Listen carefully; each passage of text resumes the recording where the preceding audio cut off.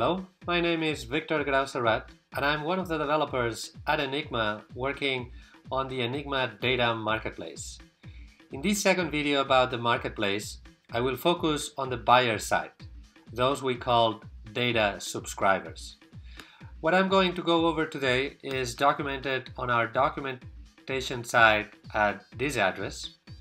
And so I'll start by subscribing to a new dataset. Here I have my Catalyst environment where I'm running the latest version of Catalyst. And the first thing that I want to do is see what datasets are available on the marketplace right now. And for that, I'll issue this command, Catalyst Marketplace ls, which will list the datasets currently available or registered on the smart contract. And I see that there is one, the one that we registered on the first part of this video tutorial. And that is a dataset that holds GitHub statistics on the top 100 crypto assets by market cap. So this looks very interesting to me, and I do want to subscribe to this dataset. So the next thing I do is type Catalyst Marketplace subscribe dataset GitHub. So then I have here configured two different addresses that I can choose to use, either one on whenever I'm transacting on the marketplace. Here I will use the second one, my second hardware wallet. You might recall that I used the first one for the first part of the tutorial, so here I set a different one for subscribing to datasets, and so I'll go with one. Now Catalyst tells me that the price for a monthly subscription onto this dataset is 10 ENG. You might recall that we set that up when we registered this dataset on the first part of this video series. Then Catalyst checks that I have enough balance to cover this transaction on this address that I just specified, and yes, I have more than 10 ENG tokens. So then please confirm that you agree to pay 10 ENG for a monthly subscription to the dataset GitHub starting today. Yes, I want to do that.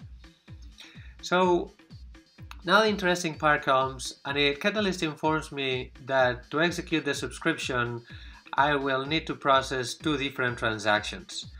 I will not be sending ENGs directly myself, but the first transaction will authorize the marketplace contract to spend 10 ENG on my behalf. So the first transaction goes to the Enigma token contract, and the second transaction is the actual subscription to the desired dataset. So because Catalyst doesn't handle your private keys for you, rather it relies on third-party software, here are the instructions on how to process these transactions. We are currently working on an integration on the browser with MetaMask to improve this process, but for this early preview, this is how it works. So I type this address here. I'm using my Ether wallet, and I'll use a hardware wallet to actually sign the transaction. And so I follow the instructions here where I copy the from address. Again, this is the address of my wallet. I click generate information button, which sets the gas price and the nonce. Again, the nonce is a value that keeps incrementing and sort of keeps track of the number of transactions that have been generated from this address. So then I go to the address. This would be the first transaction goes to the Enigma contract. This is the contract that's deployed right now on the Robston testnet. So this will change when we deploy the marketplace on mainnet. The value that I want to send is 0. I'm just going for an authorization here. The gas limit, I override the default because this is a smart contract and there's some code to execute.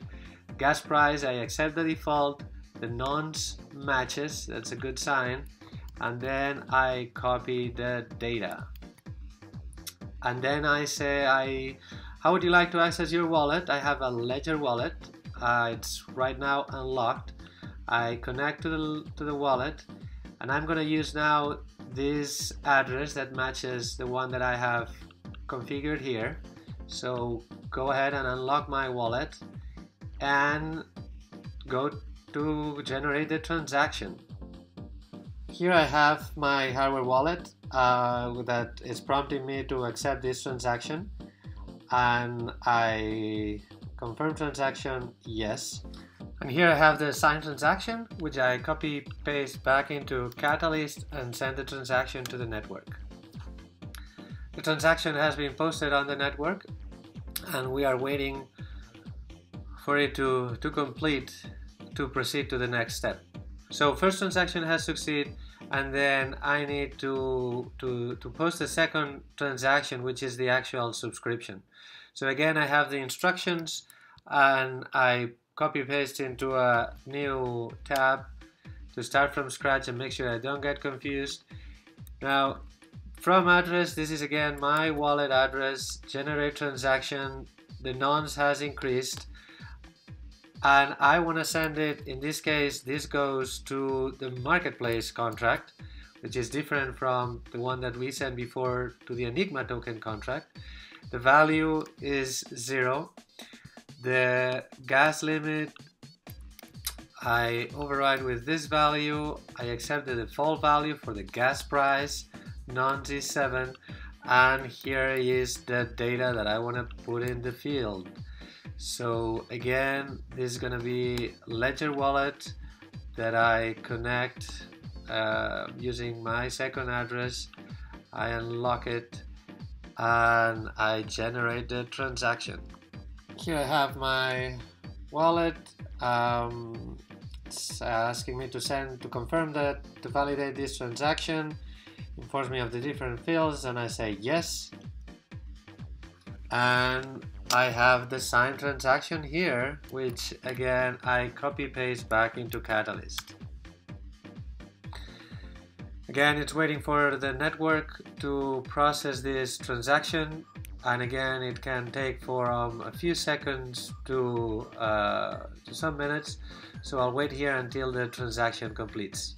The transaction has succeeded. It didn't take too much. I think that was about 30 seconds, was successful. And so I have successfully subscribed to dataset with this address, and now I can ingest this dataset anytime during the next month by running the following command. So let's do it. I want to ingest this data, or I have to choose which address I want to use for this transaction. I want to choose the second address, which is the one that I just subscribed to. So the data has been ingested successfully, and now I have it available on my environment, in my Catalyst environment, to use it in some algorithm. Here I have one such sample algorithm, which I call GitHub Research. Now I'm gonna go very quickly over to tell you what it does. So first I import some external libraries that I need. I import some functions, some methods from Catalyst that I need. And what I want to look the number of GitHub commits evolve as price evolves over time. And I'm gonna look over the entire 2017 year. So I set two variables here for the first day and last day of the year. This is a very special algorithm where I'm not gonna do any trades. So here are the three main methods that Catalyst uses: initialize, handle data, and analyze. So I'll do nothing on analyze. On handle data, I'll just pull all the data from the dataset GitHub, and then I'll pull the price on a daily basis for the last 365 days of the year. And I'll do that for two different coins, Zcash and Monero, which I have randomly chosen. And then in the analyze function, I will format some plots so that they look pretty, and I will run this algorithm against Exchange Poloniex, which is the one that provides me the historical pricing data, in this case for these two coins, Zcash and Monero. And here's the trick: this algorithm will only run for one day on the 31st of December, so that the look back period, those 365 days, cover the entire year. So it will collect this data, do the plots, and exit. Let's see what happens. I type Python GitHub research. So that starts to run Catalyst. It initializes Catalyst. It's telling me that it's running this algorithm in backtest mode.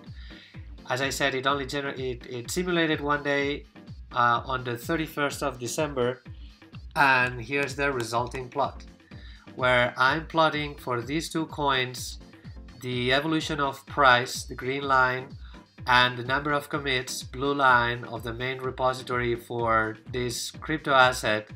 There are two different y-axes. On the left I have the number of commits, and on the right I have the price.